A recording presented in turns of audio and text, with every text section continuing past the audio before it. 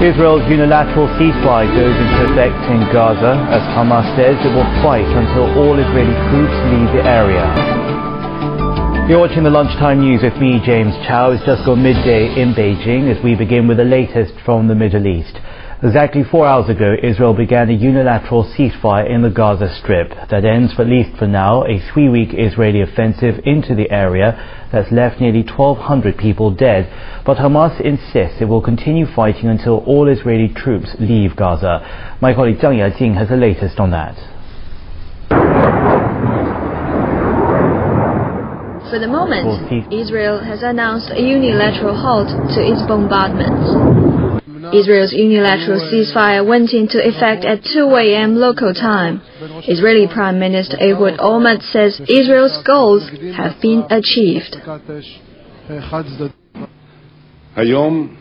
With the sum of our achievements in this operation and the achievement of our goals, the cabinet decided to accept my suggestion and to announce a ceasefire. From 2 a.m. tonight, Israel will halt operations in the Gaza Strip and will continue being prepared for any other operations inside and around the Gaza Strip. As hours passed, residents in Gaza City could hear the long familiar drone of Israeli unmanned reconnaissance aircraft overhead, but no sound of gunfire. But Hamas reiterated it would not respect any ceasefire as long as Israeli soldiers remain inside Gaza. I think it's not a declaration of ceasefire, it's a declaration of an Israeli failure in the military operation. Their only success was the killing of the civilians. Hundreds of children were killed, hundreds of women were killed, and they couldn't achieve any important target as they said. Hamas says the continued presence of Israeli troops in Gaza will lead to more clashes. Meanwhile, Gaza militants report they launched 8 rockets into Israel around the time Olmert first announced the ceasefire late on Saturday evening. So far, there have been no reports of casualties. Zhang Yajing, CCTV. Well, let's stay with the story. With the Israeli decision to go ahead with a unilateral ceasefire, UN Secretary General Ban Ki-moon is pressing ahead with his own efforts to restore peace to Gaza. He's also calling for a timetable for the withdrawal of Israeli troops. This unilateral declaration of ceasefire should also be accompanied by a time plan of Israeli troop withdrawal. And at the same time, that should have a corresponding response from Hamas militants. The fighting by both sides must stop. Well, the UN Secretary General speaking there. Now, if you just joined us, we're talking about the Middle East as Israel declares a unilateral ceasefire with Hamas in the Gaza Strip. That said, few people believe that the tensions between the two sides will be over. The 22-day conflict has left more than 1,200 Palestinians dead, with more than 5,000 wounded. Many of the victims are children and civilians. But will this painful conflict lead to any end to the hostilities?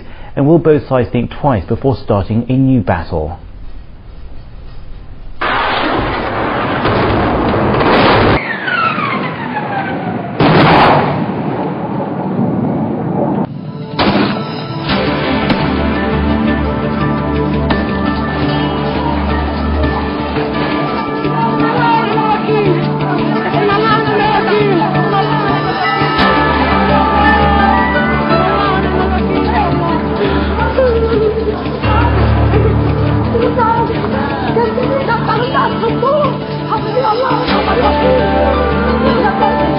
عمرهم 2 سنين 5 سنين.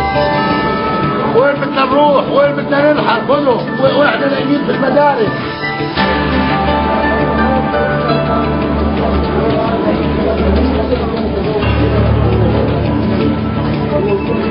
And even why to leave my home?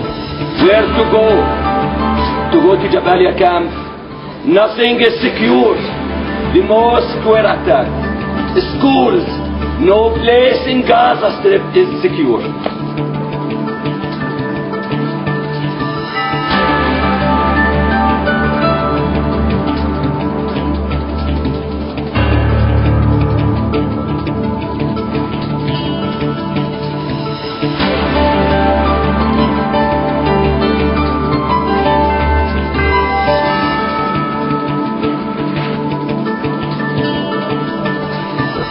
question that has to be asked is, for all those children and all those innocent people who have been killed in this conflict, were they war crimes? Were they war crimes that resulted in the deaths of the innocents during this conflict?